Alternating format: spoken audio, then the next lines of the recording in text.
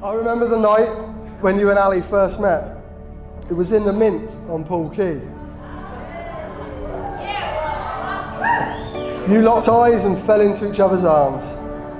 But then, as the evening ended, Holly disappeared into the night, never to be seen again. Ali wasn't smiling for the first time in his life.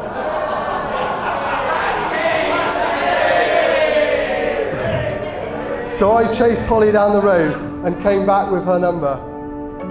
Ali's smile had returned. So Holly and Ali, oh, and come to think of it, Freddie, you owe me big time.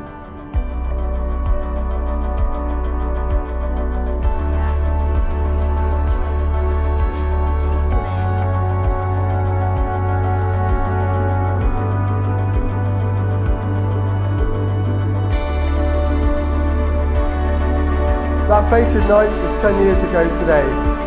I'm so glad Ali has found the perfect partner to spend the rest of his years with. I wish you both a future filled with love and happiness.